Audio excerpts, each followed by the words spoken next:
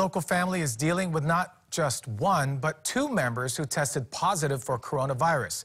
We first brought you the story of Kobe Torda battling the virus on Saturday when we talked to his mother, Peggy Torda Sabaya.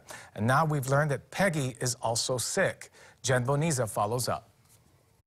I spoke to Peggy Torda Sabala on Saturday. At the time, she said she was feeling okay, but she was quarantining herself just to be safe. She was more concerned about her son Kobe, who was in the hospital.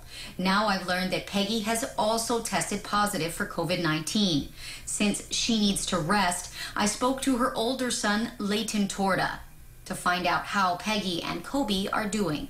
37-year-old Kobe Torda has been in ICU for almost 2 weeks fighting COVID-19.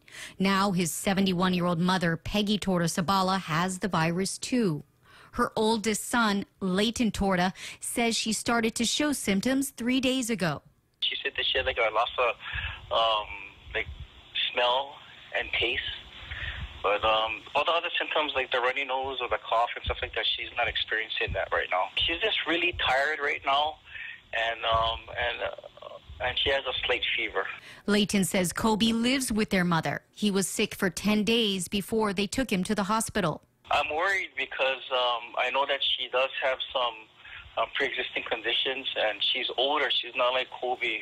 On Saturday, Peggy said the hardest part about the whole ordeal was not being by Kobe's side. Mothers are the ones that fixes it all the time.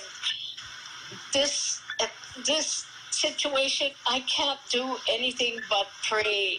Leighton Torda tells me that he is thankful that his mother is still well enough to be home. He says that his brother Kobe is still in the ICU and he has made a little bit of progress, but he still has a long way to go.